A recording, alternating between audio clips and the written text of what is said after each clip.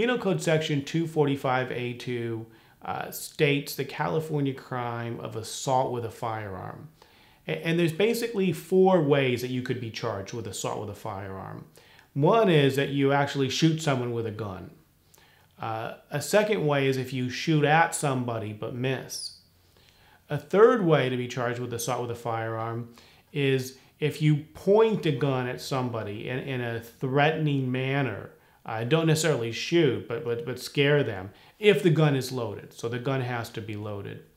And a fourth way to be charged is if you pistol whip a person. If you hit them over the head, or you actually strike them. Don't shoot them, but actually hit them directly with the gun. Any of these things can get you charged with this very serious crime of assault with a firearm. If you're convicted, it's a felony. It's a strike under California's 3 strikes law. If it's just a generic gun, then it carries up to 4 years in state prison. But if it's a semi-automatic, it carries up to 9 years in state prison. And if it's an assault weapon, it carries up to 12 years. And if you actually fire the gun or injure somebody, it could be much longer. It could potentially be life in prison. Now, as serious as these consequences are, we have found that a lot of innocent people get wrongly accused of assault with a firearm.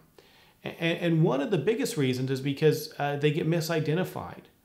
This is an area of the law where misidentification is very common. And in fact, misidentification is the #1 reason why people in California and across the country get wrongly accused of crimes in general. But anytime there's a situation where there's a gun, where there's a weapon, victims and witnesses to the crime have a tendency to fixate on that weapon and not really get a good look at the person who's holding the weapon. And also, these tend to be stressful, chaotic situations, and witnesses are prone to getting it wrong, to going later to a photo lineup or a live lineup and identifying the wrong person. And we've certainly had many situations where we've been able to vindicate a client who's been misidentified. Secondly, many times our client acted in self-defense. So maybe he did point a gun at somebody. Maybe he did fire at somebody. But he only did so because his life was being threatened. The other person was the aggressor, and he was protecting himself or his family, and he was acting in righteous and lawful self-defense.